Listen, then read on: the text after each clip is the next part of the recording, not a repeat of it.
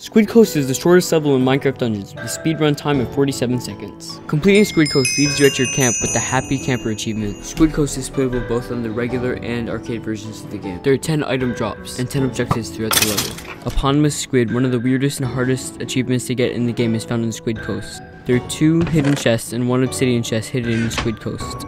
In the loading screen, there are 2 pillagers, however, they do not appear in the level. As a tutorial level, this level is only playable on the default difficulty.